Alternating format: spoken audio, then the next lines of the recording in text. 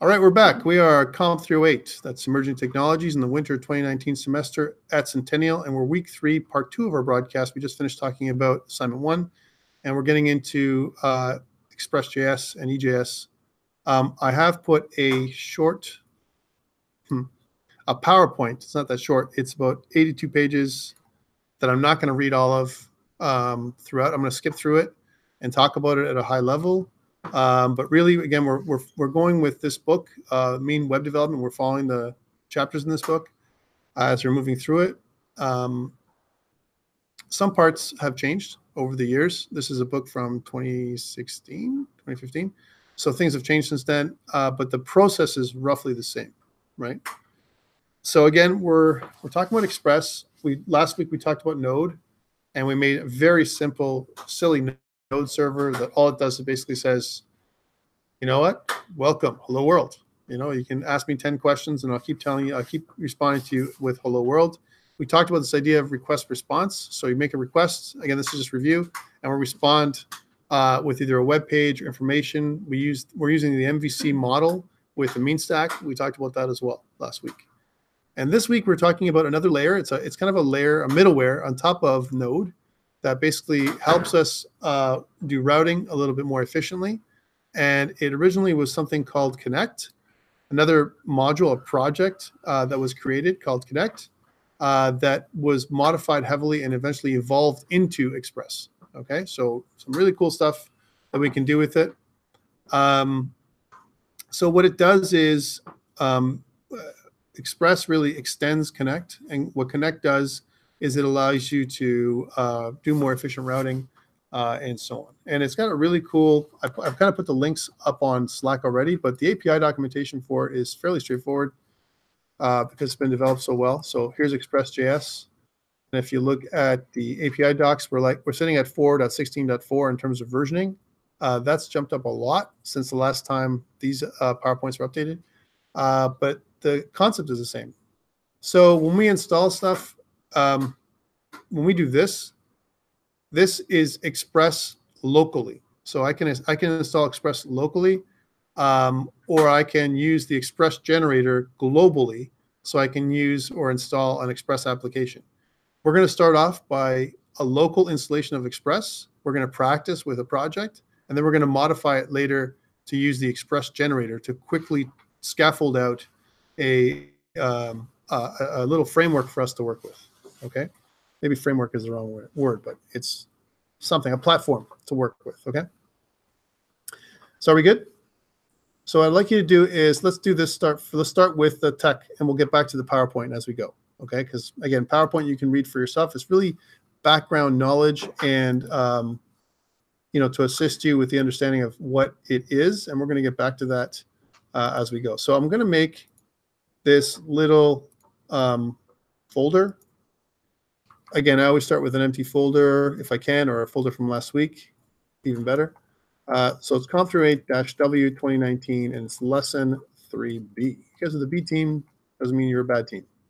So 3B, what we're going to do is we're going to use Visual Studio Code, my favorite editor when it comes to web stuff, to design what we're going to be doing this week. And let's try that again. Okay, there we go. So we start off with an empty folder. And so with Express, just like Node, there's a couple things I want you to start you off with. And I'm going to do some review. Here's some review. So if I want to start off a brand new Node or Express application, and I want to keep track of my dependencies, what's the first thing that I should do? How about the new guy that's been remote for all this time? What's the first thing that you would do? If you were going to start off with a brand new Node or Express application, want to keep track of your dependencies, what should I do starting off? I've got an empty folder. What would you do? npm init. Yeah, so I would start off with npm init and Node Package Manager init.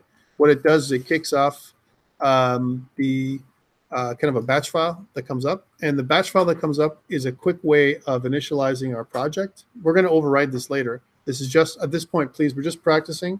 I'm not going to put anything up on GitHub yet, okay? So we come up with this. You can see that it asked me for a version 1.0. My description is important, which is something like, you know, we're just doing an Express demo with it right now. My entry point is index.js. Maybe we'll make it server.js because I think that's probably a better way of starting off as an entry point. My test command is, I don't have a test command right now. There's no Git repository. There's no keywords. My author, that's me. You can put your name. And my license, I keep at ISC. Is this okay? Yes. And so now that we've gone through it, you can see that my package.json file is like a manifest that keeps track of any kind of development dependencies or project dependencies. What's the difference between a project dependency and a development dependency? Come on, guys. I want you guys to talk with me. Let's just not do this. Let's not make this a download today. Ryan, what? I gotta bother you, right? Huh? What was that? Huh? You didn't ask. You couldn't hear me. I said, "What's the difference? A development dependency and a project dependency. What's the difference?" It's not a crazy trick question, huh? One is local. Okay. More? Anyone else?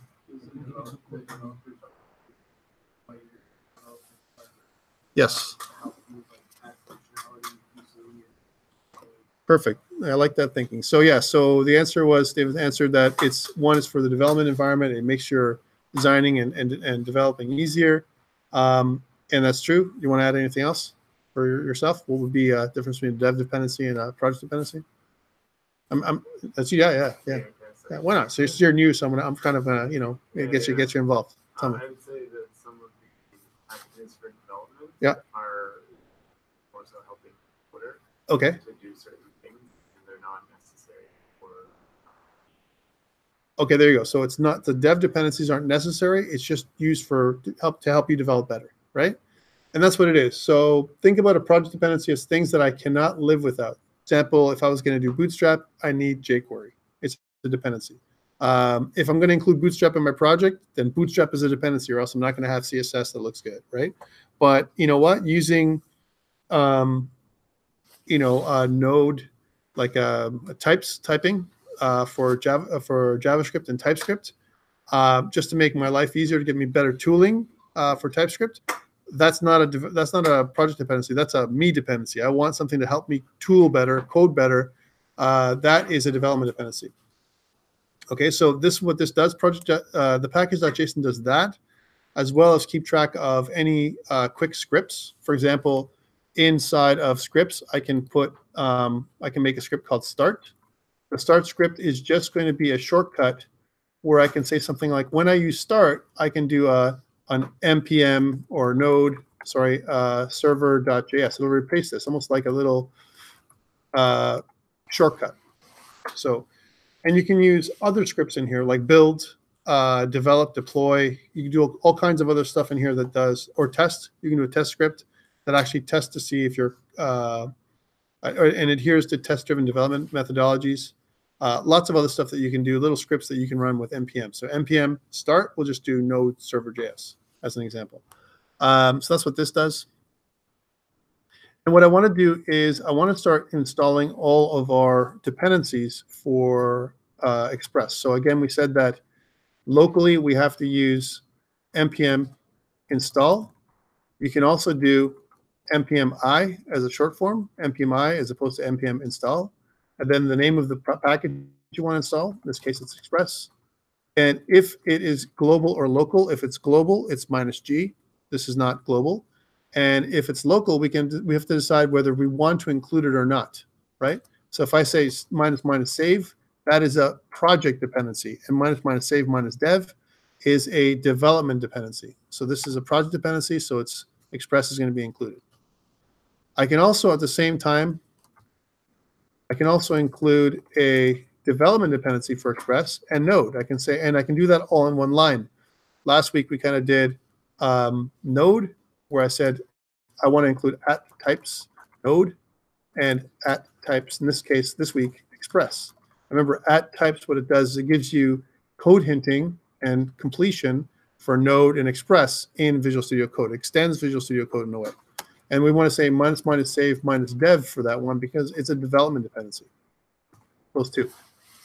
And if what it does is if you go back, you can see that your package.json file has been modified now automatically by the npm Node Package Manager, where it has both dependencies, a dependency property, as well as a dev dependency property. It keeps track of all that stuff. Okay. So that's review from last week in terms of how to create a package.json file. Also note that when you do that, you also have something else called a package.log-log.json file, which includes versioning and a hash for each of your dependencies. We don't touch this file, we leave it alone. Okay. So that's that one. Also, if we're going to put this up on GitHub, we're not, but if we're going to, I know that I'm going to have all these node modules. And these node modules are going to be hundreds, sometimes thousands of files that we don't want to put up on GitHub, right? So we usually want to ignore them. And so I'm going to create a git ignore file for that. So a new file, and it's just make sure it's in the right space, which I didn't. There you go. And then .git ignore. So the git ignore file, again, anything you list, whether it's a folder or a file, in this case, it's the folder, so I just have to specify node modules, make sure it's spelled properly. As long as this is included, then when we go up on GitHub, it will be excluded. And look through this list and say, okay, we don't want to track node modules, this whole folder, recursively, which is pretty cool. All right, that's all you need to start. And then last week, we also started with a server.js file. So let's start with that one, server.js. There it is. Following the instructions online, if you go to the Express Getting Started, installing or hello, let's do the hello world one right now. Again, if you notice, they're using best practices from ECMAScript 2015, 2016, the latest version. I'm just going to copy this part right here, and we're going to go through what each of the pieces do. I'll go back to here and paste. And let's talk about this a little bit. Again, I'm using const and let and not var. Okay, now some people don't care about that kind of stuff. I do care. I want you guys to use const and let. Var, again, we have this idea of hoisting, not so much in on the node side, but it's just more modern and slick. I like to use semicolons. Some people don't. New specifications say you don't need to. And it's like they're following modern languages like Swift from Apple that doesn't require any semicolons to separate your commands. I'm more of a traditionalist, so I like to use semicolons. That's why I put them in.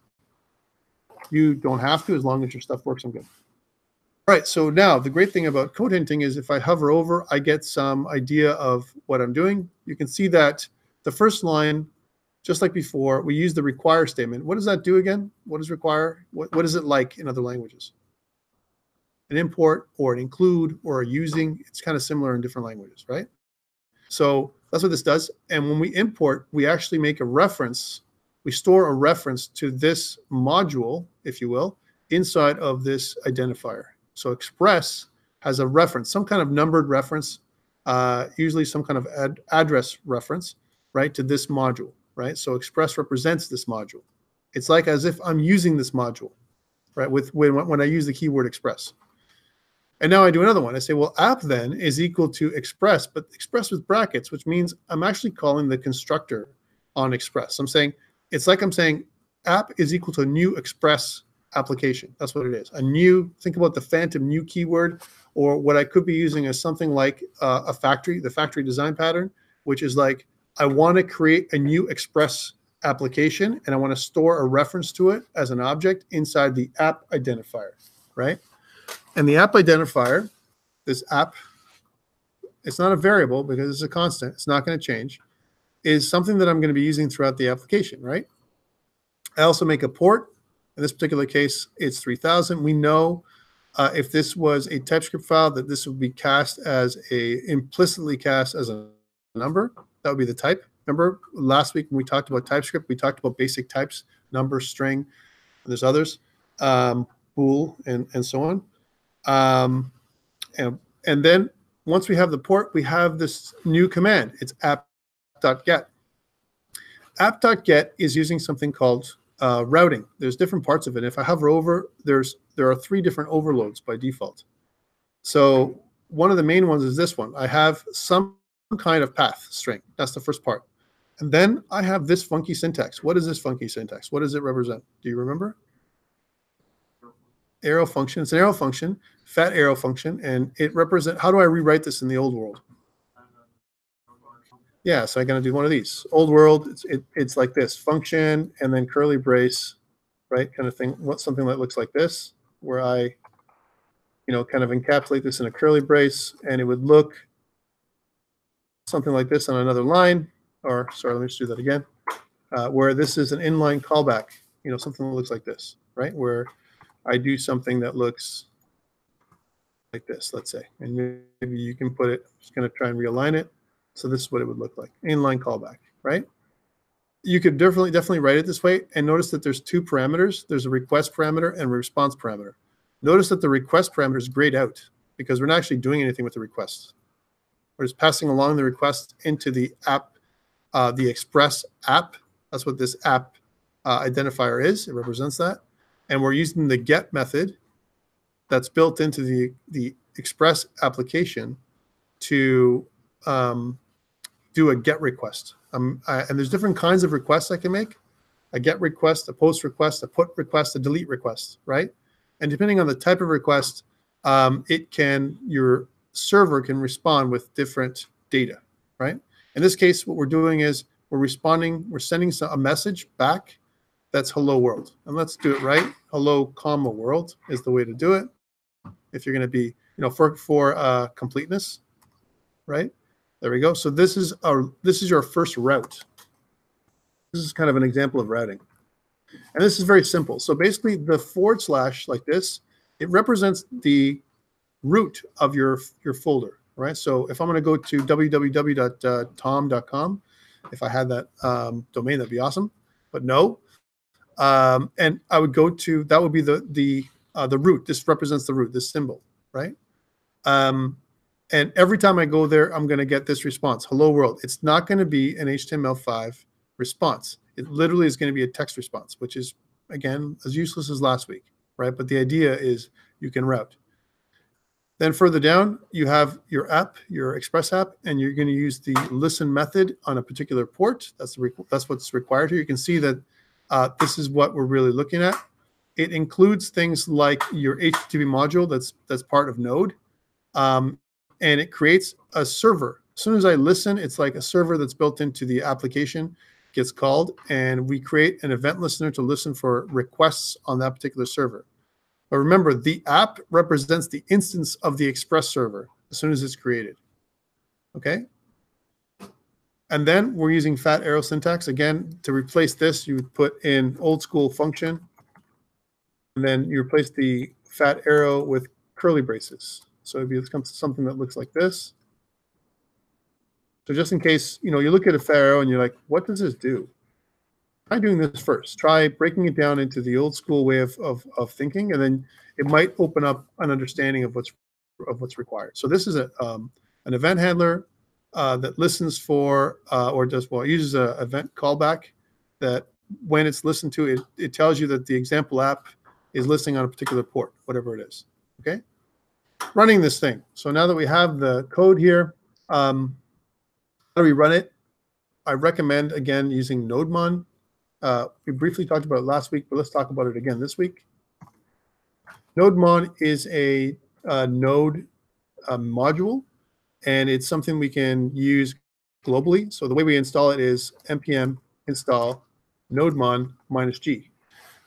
Remember last week, whenever we made a change to our server, we had to stop the server and restart the server, which is a real pain from a workflow perspective. We don't want that. What we want is NodeMon to restart the server every time there's a server-related change. And what I mean by that is any routing or the server structure itself, the files for the server. There's a server-related change, NodeMon will restart the server. Now, if you don't like that, if you like ultimate control, then you could do it on your own. The challenge is, this is the questions I get. Tom, I don't know why, but my thing is not working. Did you restart the server? No. Oh. And it's the common thing we talk about. It's almost like, I don't know why, but my computer doesn't work. Did you plug it in? I mean, it's like, I know it's silly, but it's like, I'm telling you, it's like when you're doing TypeScript. I don't know why, but I did it in TypeScript. It's great. Did you transpile? Right? And these are simple things, but it can be a pain in the ass in terms of workflow, right? So we try and make it as simple as possible. So I do this. Even if I've installed, like I installed NodeMon this morning, it'll reinstall it, and there'll be no negative effect for the most part. What I mean by that is if like some kind of change happened, they put a change this afternoon and it broke, then it's going to break, right? But for the most part, if you install NodeMon this morning and this afternoon, it's just going to rewrite or overwrite the stuff, and there's no negative effect. So what NodeMon allows us to do is, again, it depends on what you've written in your package.json. So your package.json file specifies the entry point, right? So main is server.js, and NodeMon has quite a few options on it. So if you just type the word NodeMon, what it does is it launches the app at the entry point, right? And notice that it's here. It says, okay, to restart at any time, press RS. So it's an actual working kind of little program. Let's try and see what that looks like. So if I go up to my local host and I go to 3000, I can see now in the top left corner of my screen, hello world. Not really that exciting. But here's where the change is compared to last week. Last week, no matter what I did, it responded with hello world, right? This week, if I go /index.html, it's going to respond with, I don't know what you're talking about. It's like, cannot get. I don't know what you're talking about. There's no index.html. And the reason for this is because Express doesn't know, there's no valid route to get to index.html, right? And so because there's no valid route, we're not going to produce one. Notice I didn't have to restart the server, but if I was to change something, let's say I went to my server.js and I changed it from hello world to goodbye world, like this. Goodbye, we'll call it cold world. Today's a really cold day, at least when I got here this morning, it was like -20. If I make a change, if I save this, watch what happens here. It automatically restarts the server, right, which is cool. And then if I refresh, it's still going to give me an error. If I refresh and go back to the root, then you're going to see now it's goodbye cold world as opposed to hello world. One way also, what we like to do is when I'm at home, I have a larger monitor. From a workflow perspective, I like to break my screen into different parts. I'm going to use this just temporarily. It's a pain in the ass sometimes when we produce this because I really don't have a lot of real estate and I want to be able to get you to see what I'm doing. When I do this, the bad thing is that this is compressed, so you get a bit of responsiveness in the app, which I want most times. But now what's going to happen is it's going to give me the hamburger and a bunch of other stuff that I don't want to see. So here you can see goodbye crew world. If I was to change this, so if I go back to hello world now, similar to what we did with light server, if I did this, hello world, save it, and just refresh, you can see that it's instantly changed. I don't have to go and restart the server. The server has been restarted for me. So this is an advantage for you. That's why I use NodeMon. Questions around this. So this is very similar to what we did with Node, but you can see that there's simplicity here. There's no HTTP that I'm requiring here. It's handled on the Express side. So Express handles HTTP requests, path requests. It includes anything you need. It's kind of plugged in and built in. And that's what this part does. Notice you can also do some other things. I don't have to use app.get /. I could also use app.get star. What do you think the difference is before trying? What do you think this would do? I did app.get star as opposed to /. How about some guys on the other side of the room? Brian, what do you think? Guess. Doesn't matter. What do you think the star would do? What's star in programming? It's like a wild card, right? Okay, so if it's a wild card, then you can figure that if anything that I put in will give me hello world now. Not just the root, but even if I go do something like this and go index.html, now we're back to the stupidity from last week. If I say index.html, it's going to say hello world. If I say, gobbledygook, it's going to say hello world. It'll keep on answering hello world no matter what I say. So this is like a catch-all root that'll catch everything and return the same thing over and over again. Here's the thing. Don't put this at the beginning of your routing table, right? If you put this at the beginning of your routing table, then it'll ignore the rest of them. That would be very bad. So you can make multiple routes. So we can start off with something that looks like this. And if I would create a couple of routes like this and say I copy pasted. So here's the second route. Here's the third route. And let's make this one about. And instead of hello world, we're going to say about page. And you know what? And this will be contacts. And we can say something like, don't call me. Something different, right? All right, so don't call me. You want to contact me? No. And let's just do something like this so it works. There we go. Okay, so something that makes it a little different. You know that there's 3 different responses. I got a / about and contact. Notice that I'm not putting about.html or contact.html. You don't have to do that. And if I go back up here and I kind of put that in, if I say something like about, then I get about page. And if I go in here and I do contact, don't call me, right? And if I put something else entirely that I haven't accounted for, like, for example, / you know, I don't know, Spider-Verse, then I get, I don't know what you're talking about. I get cannot get, right? Because I have a program for that. Now, what about if I do this? If I put in my wildcard at the end, like this, so I take this part and kind of go in here and put a wildcard like this. So kind of get rid of all this stuff. This in there, and then maybe something, you know, some other answer. Like maybe you've run into a problem or something like that, right? So let's see what happens. Like if so Spider-Verse now, if I do this and I go enter, it's like some other answer. But what if I go and do the other ones? What if I say, well, I have an answer. It's the about page. Do I get about? Yes. So putting the wildcard at the back, it's okay, right? Because it's going to try and do your other routes first, and then the wildcard will be hit last if the other routes don't make any sense. If this does not compute, it's going to do the wildcard. So this is like a catch-all, like I said. Okay, so this is kind of some basic ideas of how to do routing with Express. But there's some really good documentation here. If I go to the guide, it's on the Express website, and I hit routing, then it's going to give you some examples about how to do it. It's going to talk about the same things that we did already. It'll also talk about using app.get or app.post for different kinds of responses. A good example is this. If I have a contact page, I might do app.get for my contact page to actually display the actual contact page itself, right? Is that a hand? Tell me.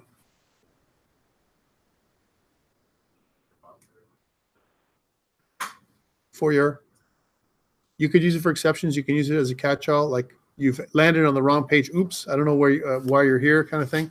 Typically, we won't. Typically, we have an error page that comes up, a 404. Custom 404 is better, in my opinion.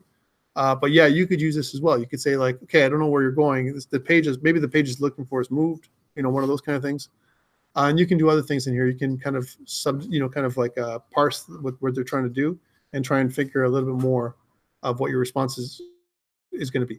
Here, we have get and post, and it's the same route. So like I said, so if this was like the contact page and I use get, I'm going to get the page. I'm actually going to see the contact page, maybe contact information, the little web form that I'm asking for, and maybe the submit button and some navigation and stuff like that. But when I click the submit button, then the post request will be activated on the same page. So the page URI is not going to change, right? It's still going to be the contact page as an example in this particular example that I'm using. But the type of request is going to change. So instead of a get request, you're going to make a post request. And the post request usually entails clicking that submit button, and you want to process the form. That's what you're going to do here, right? So when I process the form on the contact page. So you can do that too. You can break it up into get and post and put and delete. You can also use the all catch-all. So you say for all types of get requests or requests in general, I want something to happen first. And then you can layer them. You can say, okay, for all requests, I want to do this. I want to display this. And for the rest of them, I want to do, well, for get requests, I want to do this. For post requests, I want to do that. And you have a lot more control. They talked about some other kinds of characters you can use. Be able to use the star, which is kind of like a, kind of a wildcard character. And there's other characters that they use for kind of splitting up or addressing your URI a little differently. And they give some examples here. So there's the /, the about page, some random text. Now this is interesting. It says random text. The root path will match request to random text. Okay, cool, right? So this is the actual thing, and it says random.text. Curious, is this going to return the file random.text or the string random.text? What do you think? It's just a string. So the file will not be returned at all, in fact. And that's kind of a weird thing when you expect it to happen. And if you hover over the send, you see what it can do. Send does a new buffer, some kind of JSON. It could be a templated HTML. So if you want to send a template, you can do that. It can also send a status code like 404 and some kind of message. All right. So these are the things that it can do. Notice that there is no file option to load and display a file like index.html. This doesn't do that, right? At least not from this. All right, so that's what this does. You can see that there's question marks in terms of, it says this route path will match ACD and ABCD because of the question mark. So it's almost like using a regular expression. And there's other options that I'm not going to go into right now. Anything with an A, right? You can create specific paths that match certain patterns, right? And especially things like this, where you want to match something that ends in fly, right? You know, as an example, whether it's butterfly or dragonfly, but not butterfly man or dragonfly man, because they don't end in fly. They have fly inside of them, right? Which is kind of interesting. Different root parameters. This is interesting too. If you use a colon next to some kind of parameter, that means it's a root parameter. So I want to find the user ID. Let's try this out. So again, I'm going to do this, copy this, and paste this thing here. And let's just make this a user. So we'll say user, and then we go slash, and then ID, right? So I want to look at the user ID. I want to return the user ID. And let's suppose that I want to, instead of res send, I want to respond with a set of parameters. So a res send request parameters. So down here, I'll say request params, right? So the request object is now being used. I'm taking the request object and displaying it in my message that I'm sending back to the user. So whatever you give me, I give back to you. Let's try it. So I save this. If I go back out to localhost and I go in here and I say something like user and then slash 25, I press enter, you're going to get ID 25. So it'll give it to you right back. Like it'll record whatever you give it in the URL. So let's say if I want user 25, I want a book number 567, you know, whatever it's going to be, a report, an order, or something. You can do that very simply. What are you going to ask? In this case, because I'm sending the request parameters, typically we won't do this. We'll break it up. We'll use body parser or something else to break up the request and then display it in other ways, whether it's directly on a page or I can respond like this with JSON. Okay, so that's definitely some stuff we can do. This is using app.get still. We're not into the routing yet. Actually, I wanted to go back there. There we go. So that's what this does. And there's other ones. You can use multiple ones. You can also use a from and to. So if I go from and then -2, then I can say that it's from LAX to San Francisco as an example. And then when you're rec params, they'll say something like this. So kind of very straightforward. So this is useful because we're going to see this later on when we do user ID. When you log in and authenticate, you'll have a user ID. You might have an order ID or something like that. We can use the colon and variable name as something that's part of the URI that we can utilize in terms of calculation or trying to identify what you're doing. All right. They're talking about Express 5 here. Route handlers in terms of how to handle routing and how to combine objects. So it says more than one callback function can handle a route. Make sure you specify the next object. All right. So here's something that's interesting. So I have the get request, and by default, the first handler is going to be this one. And then if I use next, then I can do the next handler, and I can do as many of these event handlers as I want in order. Now, that gives you some interesting effects. For example, I can also do a handler, an error handler as one of these handlers. I can have multiple handlers, including an error handler that calculates if I do get an error, what kind of error do I get? Can I respond with a specific custom error message or something like that, or other kinds of functionality? Again, this is used to solve problems, this kind of thing, right? Where I want to respond multiple times with different kinds of things. And that's what the next parameter is for. You have to include it, and then what it does is it jumps to the next callback.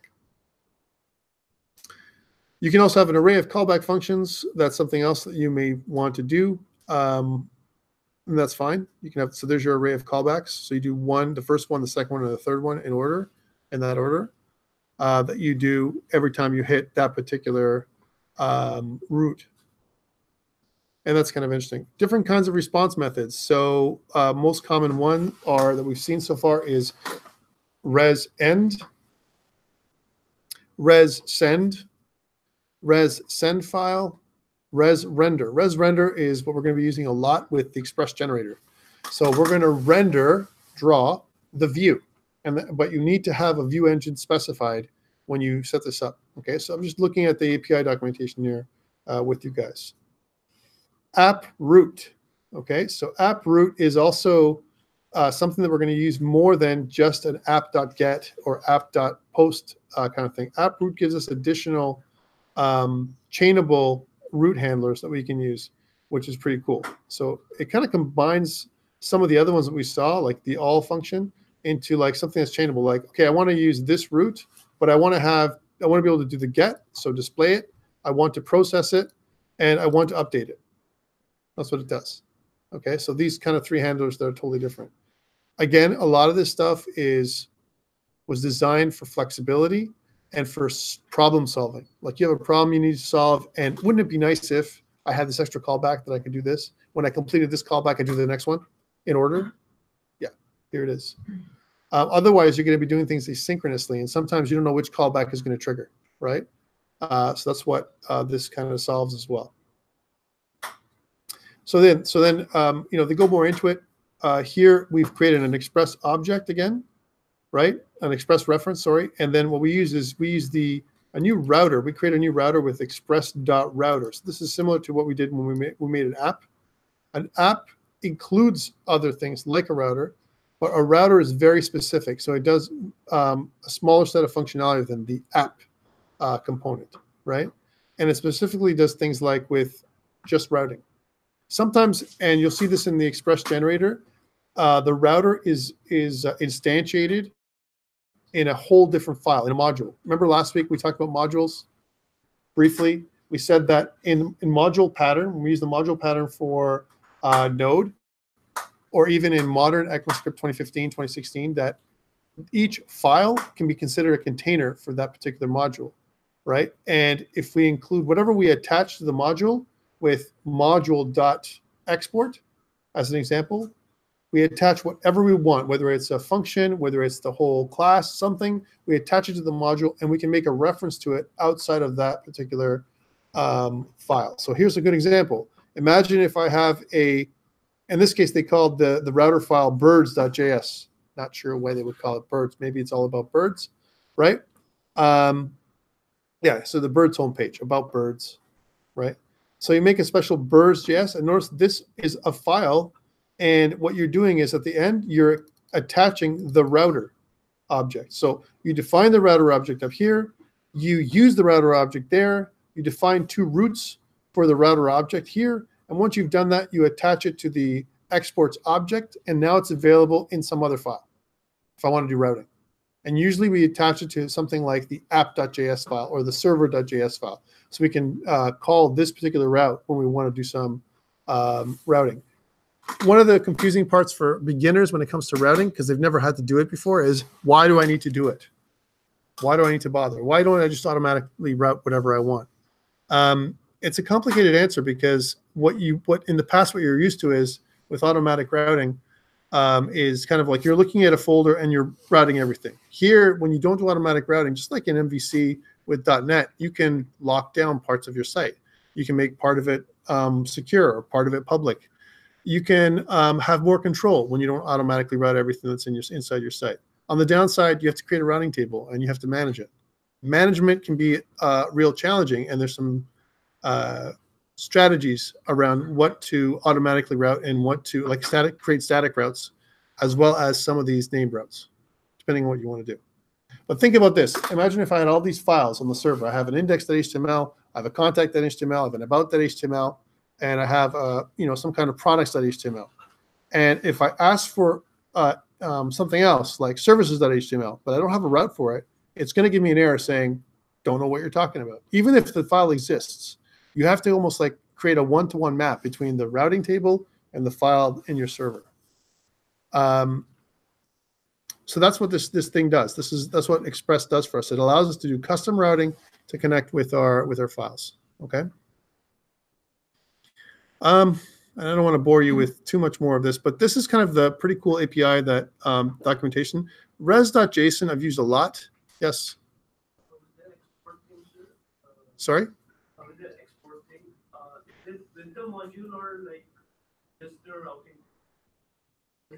It's for any module. It does exports, module.exports. It attaches any function or object to the actual module itself, and it exports it. It creates a reference to it in another module. And the reason for this is because in a regular web application, you have an index.html. You can link everything together in the browser cache. Here, there's no browser. You just have a file that you're connecting dependencies to, and you reference. Yeah. Okay, so here's something.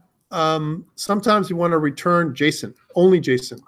And going back to if you want to use an Angular front end as an example, we may want to consume the data from a Mongo Express and Node site.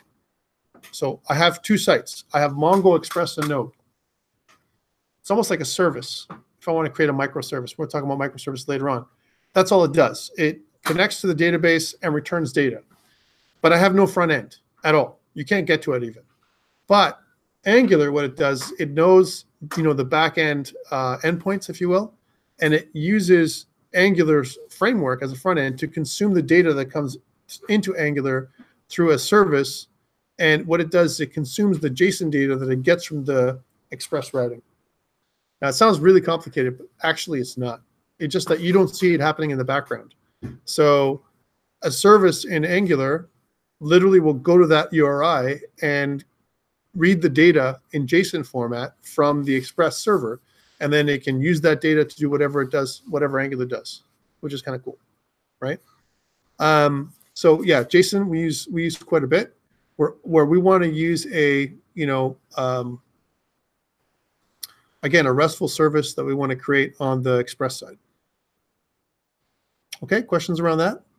I know you guys are spacing out because you don't know what I'm talking about until you actually do it, right? But I got to talk about this a little bit because this is where you want to get your API documentation is mostly here for Express. There's also the API reference, which is a more complete reference on all the stuff that is Express. We don't always need everything, but sometimes we want to do a quick lookup. How does this particular thing work? How does it connect? What's the syntax? All that kind of stuff. Anything you need is pretty much in here to make things go. And Express is so well known and used. There's a ton of help files. If you want to look up Google Stack Overflow, all that stuff has tons of things on doing things with Express. Okay, let's move on to the Express generator. So I got Express. I'd have to code everything manually, and I want to get some advanced functionality. Okay, so I want to wipe out my file now. Well, this is a nice idea. We're just using it for practice. Now, however, I want to create a brand new file, and I want to talk about the Express generator before we use it. So, and you're going to say, well, why not Express? Why Express generator? Why not just do things with Express, and we can do it kind of a little bit more lightweight? Well, there's a couple of tactics. You gonna take off? Sorry. You leaving? Yeah. It worked out? Yeah. All right. So the Express generator does this. You download and install the Express generator this way. It's a global installation. We're going to do that in a second. And then what you do is you say Express, any kind of options, and the directory you want to kick off your application. You can specify the type of view engine. In this course, we're going to be using the EJS view engine. It's a little easier than Pug to learn, I find.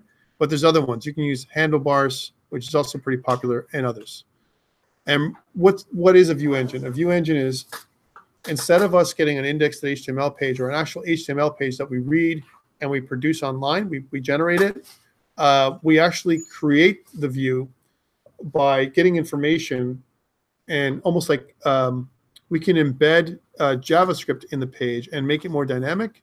We can also split the page and create almost like a single page application without using something like Angular or React. So think about the days before React and Angular, where we didn't have a front-end framework at all. You had things like handlebars, which are just like, double curly braces. They look like handlebar, mustache, right? That's where it came from. And EJS, which is an actual very popular framework, which is very similar to .NET actually in PHP, right? Where you can inject JavaScript inside of your HTML page. Now there's a lot of opinions about this. It's bad, it's not component-based, it's not maintainable, all this kind of stuff. But it's great learning when you start doing this. So that's that's kind of like the way Express works in terms of how you install the Express generator.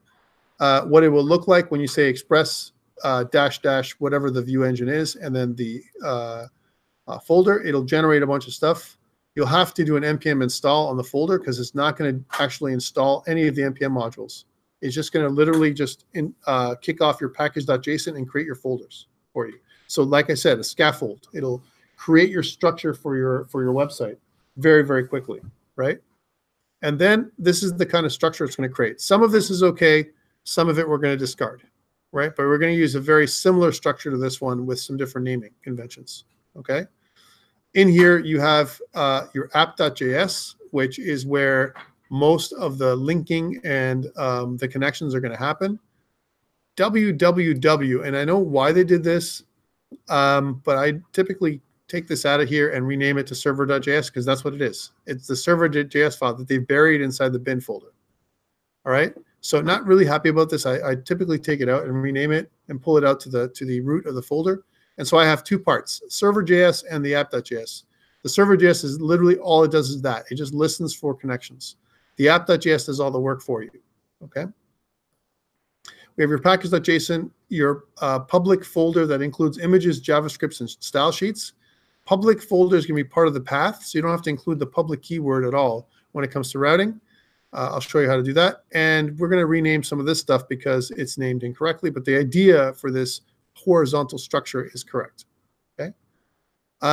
Routes folder is going to include two files, one that's index.js for your main routes, as well as a users.js if you had users. We don't have users. Eventually, we're just going to delete this. There won't be a users.js file. And the views file where we are going to show all of the view templates. So again, think about each of the views not as a HTML page necessarily, but as a template that we can inject content inside of through the use of JavaScript, okay? Kind of similar to what we do with React, but in the other way around. Instead of injecting HTML with React, we actually inject data with JavaScript, which is kind of a weird thing. Anyways, and you can see here that you have an error and an index and a layout. Here it's pug, which is the standard way of using Express. We're not going to use pug, so it's going to say error.ejs, index.ejs. That's going to be our structure for the most part. All right, let's do it. So a couple of ways to do this. One thing I've done in the past is I've deleted, which I did this morning, kind of the stuff we did in here. This literally was just for you guys to practice. That's what this stuff was. We're going to replace it with the Express generator. One thing to note is my gitignore file is not going to change, so I don't have to delete everything, right? My package.json will change. My server will change. My node module is probably going to change, so I can just delete them. So if I just go delete, and it may not allow me to because I'm currently using it in my Visual Studio Code. So here's my Visual Studio Code. I may have to close this down is what I'm saying.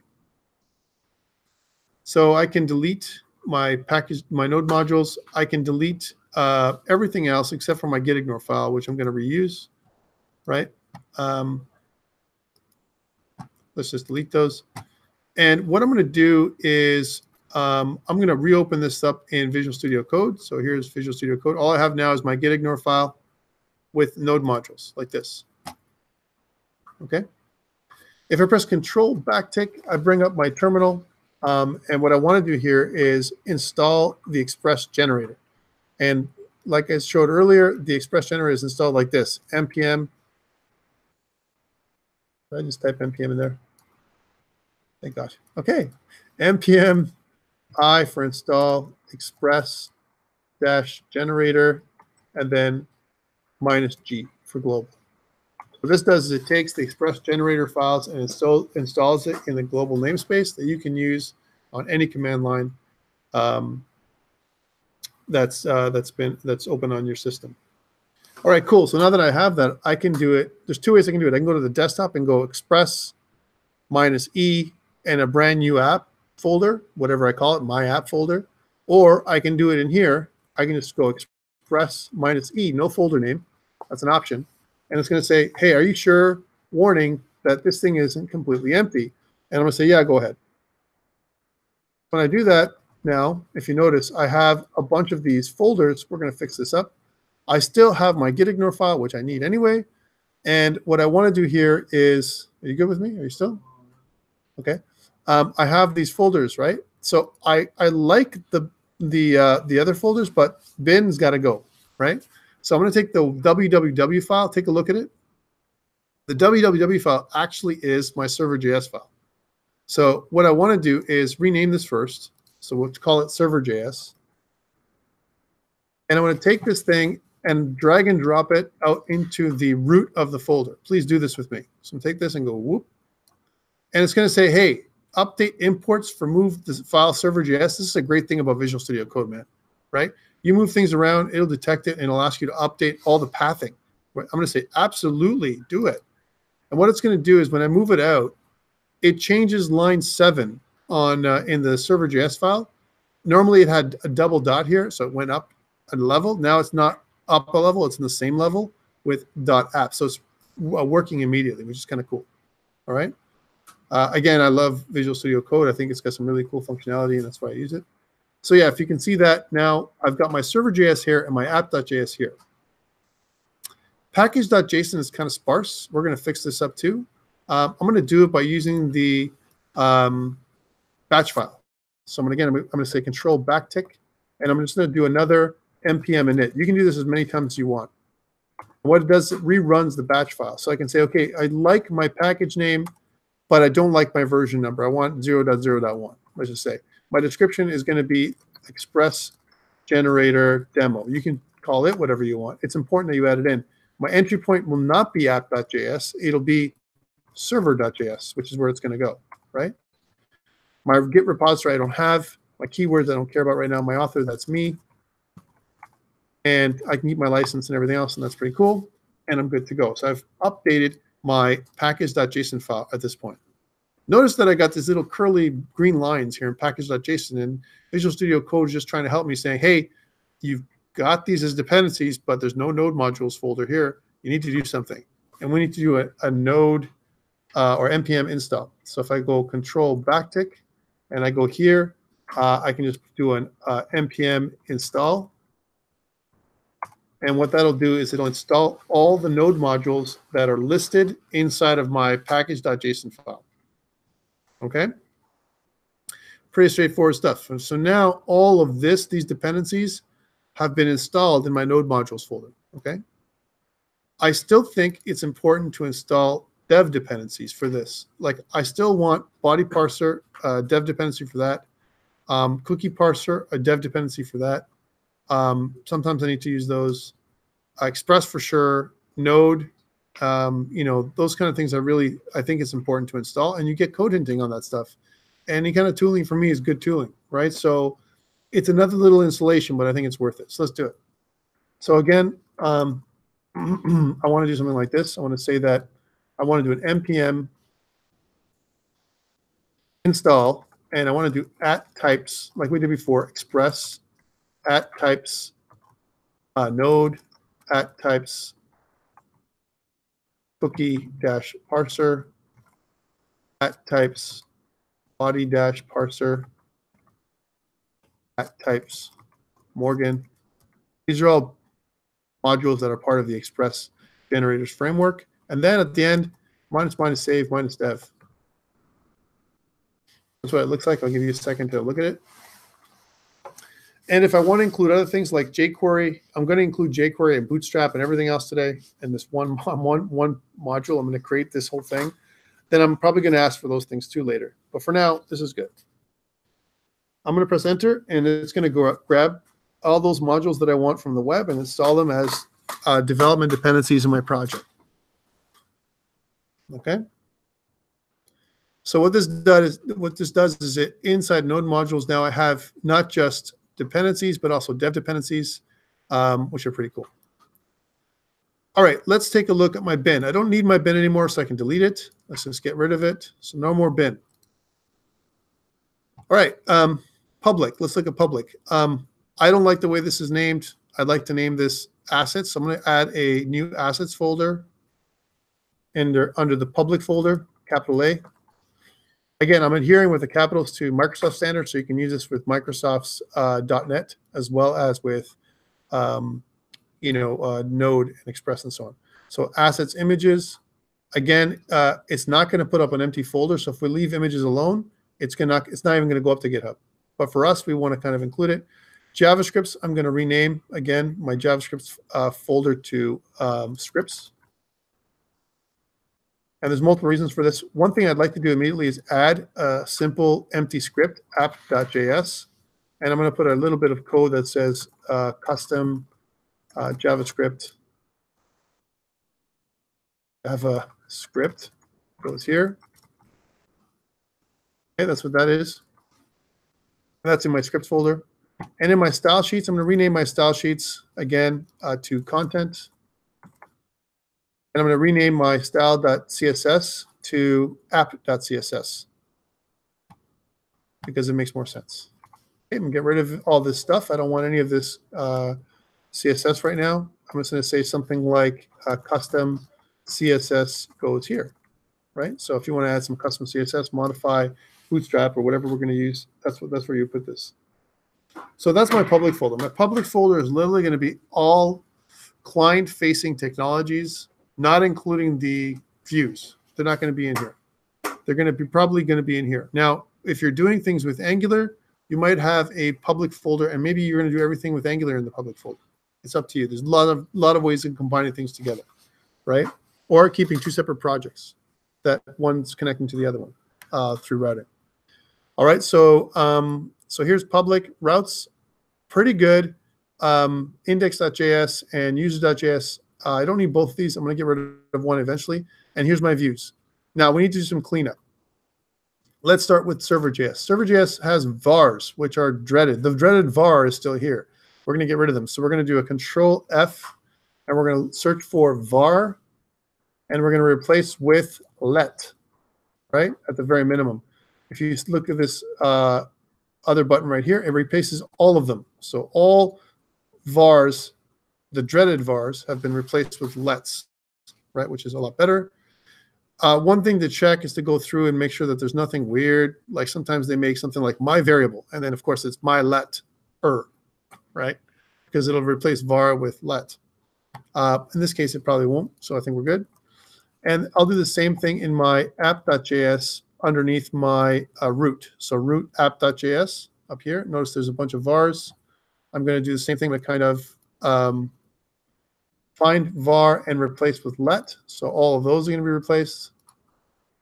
Okay, so I've done that. And there's one other place I'd like to do that, which is inside of my index.js and my routes folder. Do the same thing. So Control F. I'm going to search for var and replace with let. There's only two replacements. All right, so I've done all that work. Again, this is all just structuring the way I want my app to look. Okay. And now that I've got all this working, and I want to test out what my ExpressJS, a basic framework, is going to look like, and I want to put this up on GitHub, right? So again, I'm going to go Control backtick. I'm going to do clear, and I'm going to say nodemon. And if I did everything correctly, then I'm going to get this, which is starting Node.js. Ryan, the other guy, right? Did it work? All right. Yeah, last week with Ryan, we made it work, and I just moved desks again, right? So it's always bad. That's right. So a couple things to note is, so again, I can save this and I can save this. Anytime we save server-side technology, this restarts, like we said. Let's test it on local host 3000. So again, I'm going to go up here and I'm going to refresh. Now I'm going to get this not found because I'm looking for user 25. If I just do something that looks like this and press enter, I'm going to get Express. That makes sense? This is a great place to put things up on GitHub. I've got a working version of my Express scaffold. You guys should be getting this too. Does anyone not have this? Can I take a look at your package.json? I'm going to put it up on GitHub, and you'll be able to look at it to your heart's content in a second. All right. So yeah, so I'm going to put this up on GitHub for you guys. If you couldn't follow along quick enough or whatever, that's totally cool. Let's do this together. So I'm going to go to Visual Studio Code, and here I am. And what I want to do is I want to skip out of this for a second. I'm going to stop the server. And just like I did before, let's talk about the commands. What's my first command? Just refresh. Git init. Git init. I do that twice. Git add dot. Remember? Okay. I only have 11 files. This is a good sign. It means that my git ignore file worked. Otherwise, I would have had like 400 files, right? Because of all the stuff I just installed. So git commit minus m, and the convention is initial commit or first commit. And then what I want to do is I want to create a new repository in the cloud. So I'm going to go to GitHub, right? And I recommend you do this with me because today there's going to be a short exercise where you upload your links. And we'll talk about it later on, what I'm looking for. But I'm going to go to Centennial College here and create a new repository, which is going to be COMP308-W2019. And it's going to be lesson 3B. Let's enter at this point. It's going to give me a little bit of code at the bottom of this one, which is going to be the git remote. And I'm going to push. So I'm going to copy this one, go back to my Visual Studio Code, right click if you're a Windows person, and enter. If you're not a Windows person using a Mac, you've got a Command C on your GitHub repos page, and Command V. Command is control for Macs. And you'll do that right here in the terminal, and then it'll do the same. It'll have the same effect. All right. So as you can see now, I've pushed to GitHub successfully, and if I go to my GitHub repository and refresh, we're good to go. All right. We've got our GitHub repository going. Now you can look at it. Good. Okay. So let's go back to Visual Studio Code. So yeah, we made this work. And it's fantastic, but there's some things we got to talk about. Let's think about this. So one thing is we create something called an error. So we require HTTP errors. This is a new thing, relatively new for the Express generator. We also have the Express. We require Express. And by the way, why am I looking here and not in Server.js? Because if you notice, Server.js, right, requires app.js, right? So really, app.js comes first. Even though Server.js is called server, it actually injects the app.js part right here. Theoretically, you can have had just one file that did everything. Here, they've broken it up because they want to hide the particulars from a server perspective. I think from a learning perspective, it's good to do it like this. Have a server.js and an app.js, and later on, if you want to compartmentalize or put it in a config folder or something else, you can. We also have a couple of other things. We have the debug that we allow us to connect to, as well as our HTTP server. So the server.js, all it really does is it sets up the old school Node.js server, which is exactly what's happening down here, right? Whereas my app.js does all the other heavy lifting. For example, it creates an Express object. It adds the path capability, so I can add things to the path. It does cookie parser in the background, body parser. It creates a logger so we can, keep track of stuff that's going on in the application. And then we get to this part on line 7 and 8 where it creates two routers. One is an index router, which is the main route that you hit when you go to your index.html page or the root of your application. And what it does is it says require. Whenever you see the require, think about us injecting code at that particular location and then inflating it, right? So if you look there, we can see that we're injecting routes index. That means I got to go to routes, index right there. And what's happening here is, again, we instantiated object of type Express, and this time we create a smaller, instead of an app, we create a Express router. Here we've got one path, and we're saying, okay, cool. We're going to, on the home route, what we're going to do is we're going to render the index.ejs page, and we're going to inject a variable called title with some value of Express into that page. I may have said it too crazy, but let's do this again. So here's my route. For this route, I want to go to index. So I go to views, and I go to index. And this is my view. This is where my HTML page is, okay? So now you see that there is a variable, and there is a directive that maybe you've never seen before. It looks like this: less than % equals, and then the name of the variable, and % greater than sign. Anything that's inside of here, what it's going to do is it's going to inject the value of the variable inside of this particular part of the HTML template. This is not a file.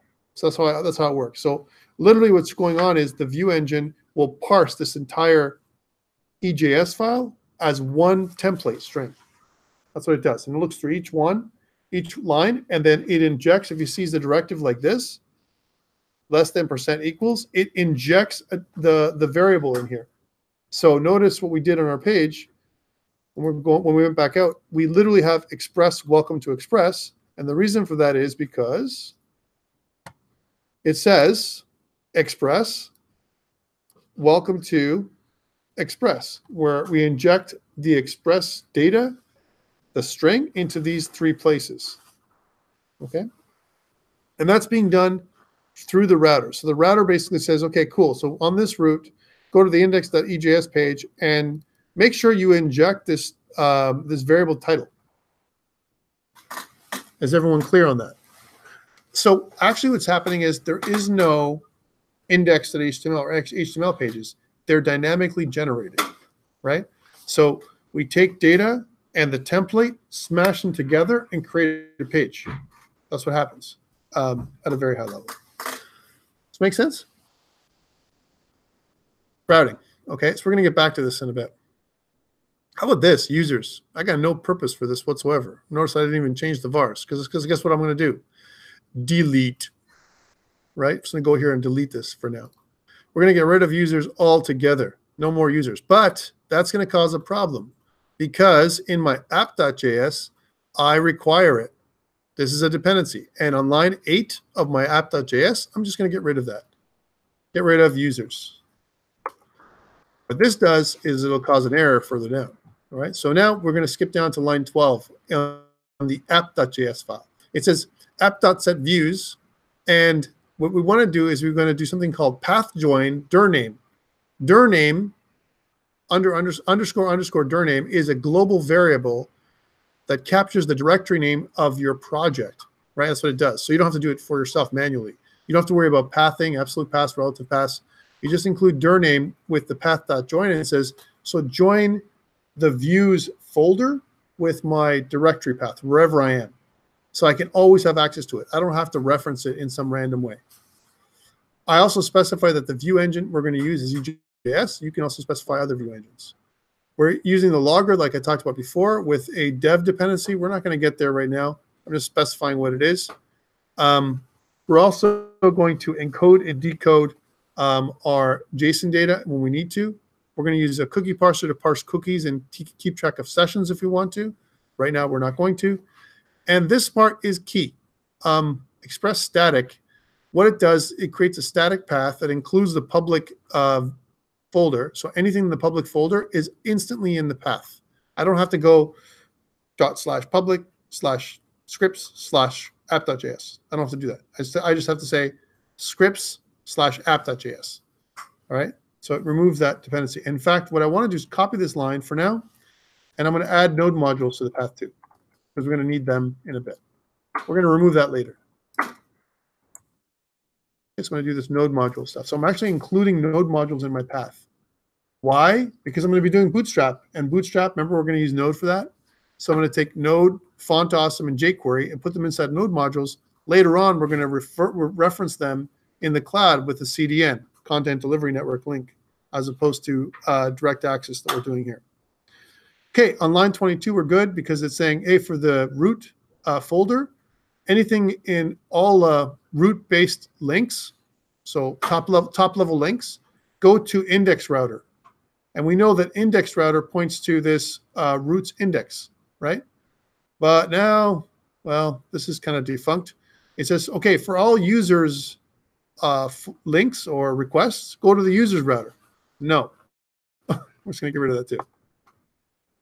Okay, so we don't need that.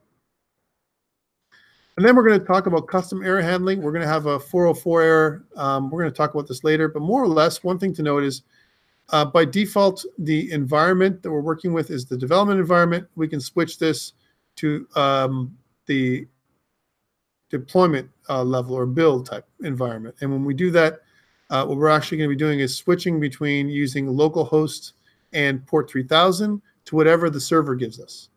Example, if I wanted to take this site and put it on Microsoft Azure, and I said, no, you must give me port 3000, Microsoft Azure is going to say, no, we're not going to give you port 3000 is just for you. What about for the other million people that use my Microsoft Azure services? No, we can't do that. We'll give you a specific IP address, not localhost ever. They never give you access to that with your own custom port, whatever that's going to be. So this environment stuff, the environment variables gives you an option to swap out whatever the typical port is with the environment that's provided to you by your provider. So example, in server.js, we have this process.env port or 3000, whichever one I get. If I can do this first, that means I've my provider has given me an environment port number. I don't have to specify it. It's a global variable that I tap into, right? And or if it's not available, then I use 3000 locally. That's what I can do. Okay, so that's what this does. And then really, I'm ready to go. Let's see what that does. I'm going to save everything again. Notice that one of the challenges we had earlier today was that there was a bunch of files opened, and one of the students said, "I don't know why, but it craps out. I can't use NodeMon." Sometimes we make changes and we don't save, and so we must save. So we save everything, and we're going to go back out to Control Backtick, and we're going to start. We're going to kick off NodeMon again, and we're okay. NodeMon says we're good to go. I'm going to go back to localhost, and if I refresh, you can see that I'm good to go. Notice also that I get it in the title up here. I also get it here and here. What if I wanted to do some other kind of routing? Like I went, I don't know. What about the about page? It's going to say, I don't know what that is. I don't know the about page link, right? So if I want to create links or routes to the other ones, let's do it together. I want to make like those 5 pages that you need for your assignment number 1, right? So I'm going to go back to your routes. So again, under routes, the routes folder, I'm going to go to index.js. And under my index.js, I'm going to copy paste a little bit. So this is my home page. And let's create the routes that I need for the other ones. So this one, and then I'm going to make my about page, products, services, contact. Okay. How do I do this? I'm going to put in, so get the about page. So it'll be /about. I'm still going to use the index.ejs link, the template, but instead of the title being express, the title is going to be about. Here in the title, instead of the home page being express, it's going to be home. And I'm going to change the this one to products. I'm going to say products. And this will be products. So I'm just changing the variable here very simply. And the last one will be services. Our second last one is services. Services. There you go. Here's services as well. So I'm actually defining my path. These are all the paths that I'm listening for. Here's services. And at the bottom, I'm going to have contact. So this will be the contact page. Okay, so there I have all the pages that I want. Okay, how does this work? Well, now that I've done this, if I press Control backtick, you can see that the router's restarted because I've changed server-based stuff. When I change anything server-related, NodeMon restarts my stuff, my server altogether. And on that, if I go back to my my page, and if I press refresh, you can see now that it says About, welcome to About, and the title says About too. Are you with me? If I click the other ones, if I say I want to get my contact page, put contact in here, and I press enter, it's going to say contact. But if I put something else, like index.html, right, it's going to say I don't know what you're talking about. I have no clue what you want. There's no index.html here. We haven't defined a root for that. So in its simplest form, when we look at it, when it comes to routing, we create a routing table. Now, this routing table is pretty limited in what it can do for us, right? But what it does do, it sets up paths for each of the areas that I want to access on my site. We could still set up some kind of wildcard that captures all things that you don't know about and create a custom 404 error page that says, "Oops, you stumbled. There's nothing. We're not the droids you're looking for, or whatever it's going to be, right?"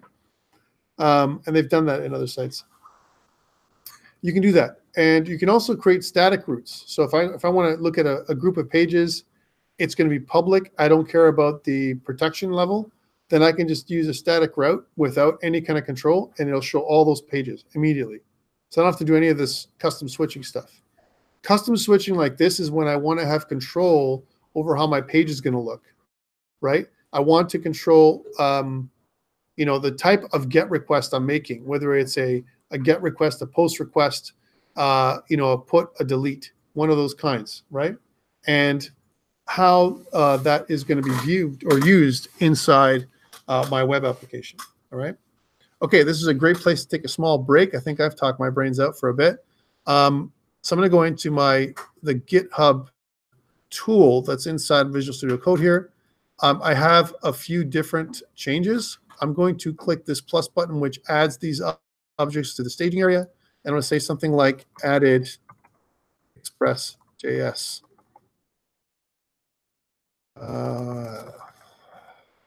Support. It's really a project restructure more than anything else. I'm going to click this check mark. And what it's going to do, I'm going to click the push inside the ellipses. I'm going to go to push. And this is going to push all my changes to online.